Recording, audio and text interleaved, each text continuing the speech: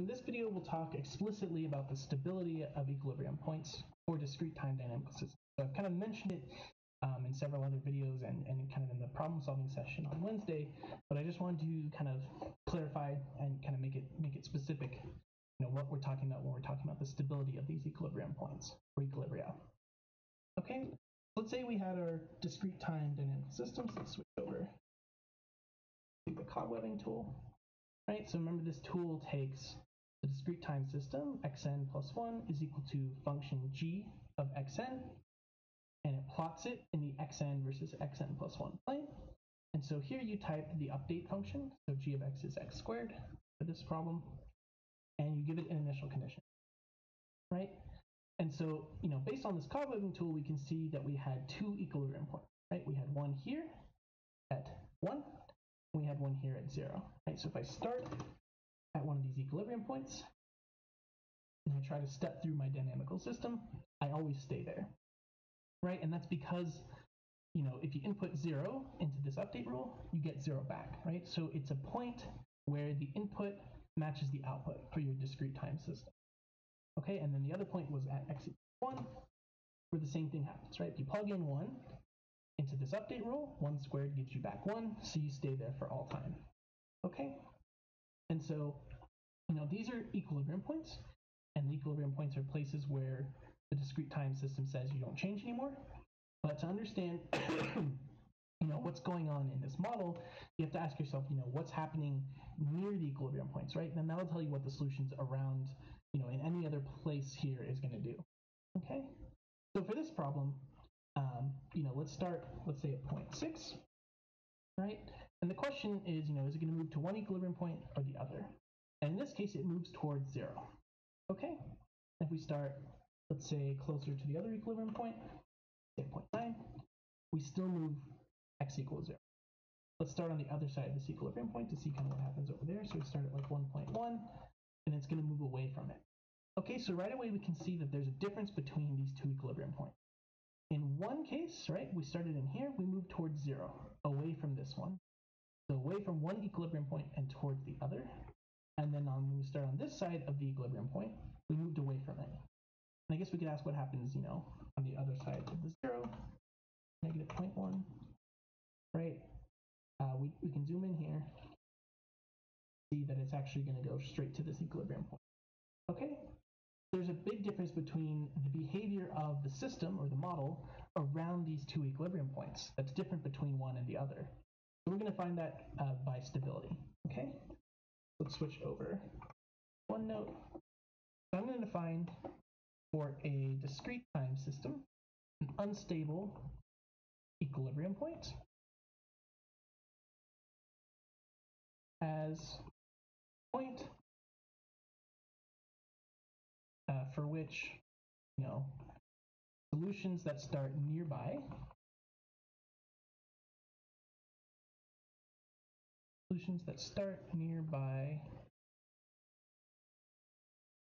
move away from it.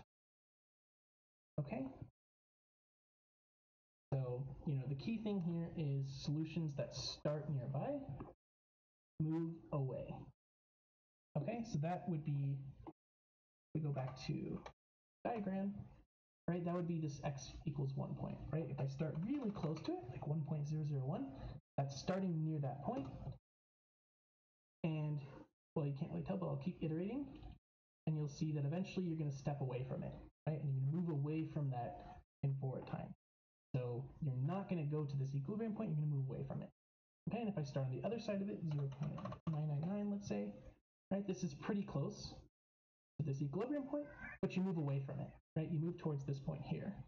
So one case we moved off to infinity, and here we're going to move down to 0. Okay?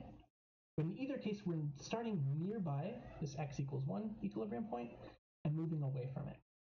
Okay, so that means that x equals 1 is an unstable equilibrium point, according to our cobwebbing. Okay, and then on the other side, the other type of equilibrium we're going to have is going to be called stable. Okay. Stable equilibrium point. Let me switch over. Stable equilibrium point. A point. I apologize, my cats are playing in the background. I don't know if you can hear that. But a stable equilibrium point is a point for which solutions that start nearby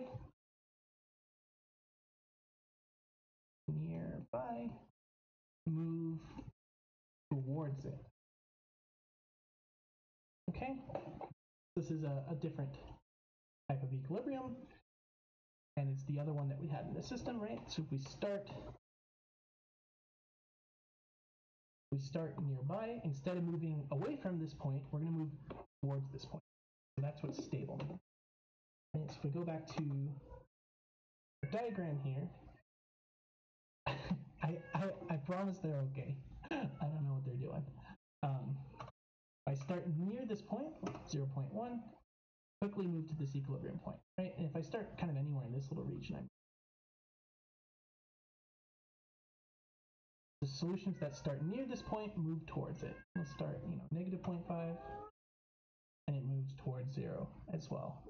Okay? So in this problem, x equals 1 was unstable, and x equals 0 was stable, and we knew that because we cobwebbed towards this one and away from that one. Okay? And we'll get into a more technical definition of stability once we cover the derivative, but if I ask you about stability now, you'll have to make your arguments based on how the cobwebbing shows you whether solutions are moving towards these points or away from them.